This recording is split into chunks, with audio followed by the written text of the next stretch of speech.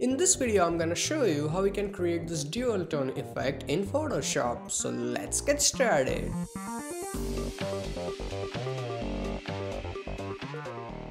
Hey, what's up guys, Dhruval here, and as you can see, this is the final output. And now to create this effect, I will be using this photo that I found on deviantart.com, and if you want to use it, the download link is in video description, so feel free to use it. Now as you can see the image, it has very little background and it has a dark background. So for this effect, it's important. You need pretty darkish background, otherwise it won't work that good. So to create this effect, first of all, let's go and create a new blank layer from here and select your brush tool.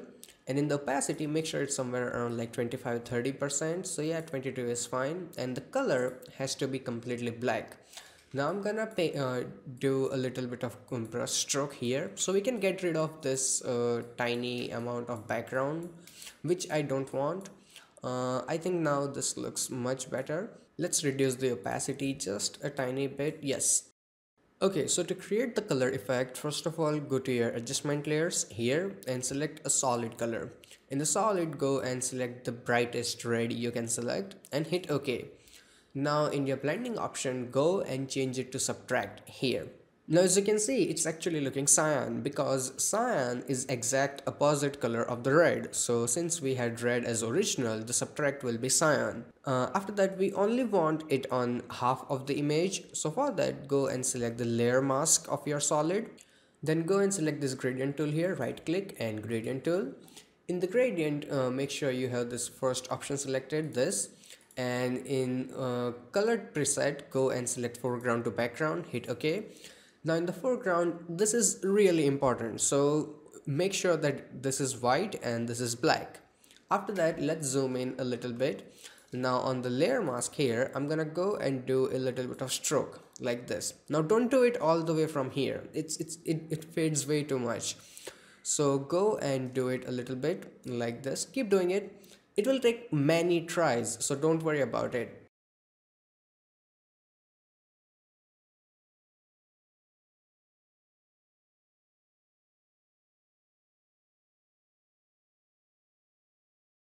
So I think this looks pretty good, and now we can do the red color. So for that, again, go to your adjustment layer and select solid. This time you have to select opposite color of red. So I'm gonna go and select a really bright cyan, hit OK, and then gonna change the blend mode to subtract. So see, now it's really nice red color, but it's on entire image. So just like last time, go and select the layer mask here. The same gradient, same option, everything is same. And this time you have to go and do a stroke from this side like this, as you can see. Now keep doing it until you get the exact output that you are looking for.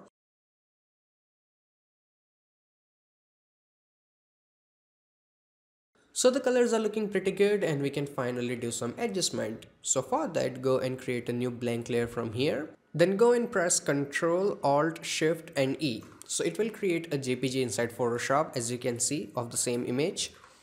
After that, go to your image, adjustment, and here go and select shadows and highlights. Now if you don't see these options, it might look something like this. So just go and click on show more option and you have it.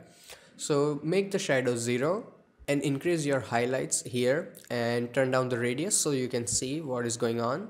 So I'm going to turn down the radius and adjust my tonal width. So it can take a little bit trial and error, so take your time. So as you can see, now the colors look much better, and then go and hit OK.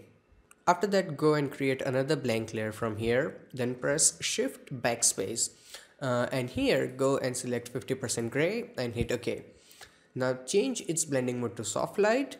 So temporary you can't see anything, so go to your dodge and burn option here, right click and select dodge tool. In the dodge tool, go wherever you see this highlights like this on her nose, so paint on that. My mode is highlight and value is somewhere around like 10-11%. So go and paint where you see the highlights.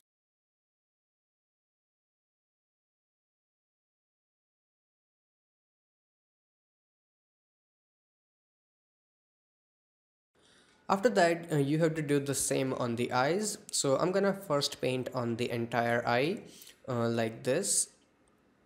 And after that, make your brush really smaller, tiny bit, and then go and paint on this portion carefully, don't overdo it. Just like that. Now zoom out, and if I turn it on and off, you can see the difference. See, now it looks much better. So everything's done and it's time for final color adjustment. So for that, go to your adjustment layer here and select selective colors. In the selective color, first of all, let's go to red, and in the blacks, make it +7. So we have a little bit more punch in the red. Then go to your cyans and make this black value somewhere around like 10-15%. So I think 15% looks pretty good. After that, it's time for your neutrals. In the neutrals, I'm gonna make it +20, 27, somewhere like this. Yeah, I think 26 looks pretty good. 24 fine. And in the blacks, I'm gonna go and make it somewhere around like -6. And finally, let's go to the blacks. And in the blacks, simply just go and make it somewhere around like -8. You can also stretch it. Let's try -10. Yep, that looks pretty good. So the final effect is done and you can do some sharpening. So for that, again, go and create a new blank layer, and just like last time, press Ctrl, Alt, Shift and E. So you have JPG inside Photoshop. Then go to filter, other, and here go and select high pass. Now I'm selecting 5, but the number will depend on your image. So I'm using 5, hit OK, and then go and change the blending mode to hard light. So now if I turn it on and off, now let's zoom in so you can see the difference. So now if I turn it on and off, you can see now it looks much better. So just like this, we started from here and now we are here. It's easy, fast, and also looks really cool. So I hope that you guys learned something from this video, and if you did, hit that like button, and if you have any kind of questions or suggestions, feel free to ask me in comment section below. Plus, if you wanna check out more tutorials by me, you can click on any of these boxes, and you can also subscribe to my channel. So every time I upload a new video, you will get the update. So till then, goodbye, take care, and have some fun with Photoshop.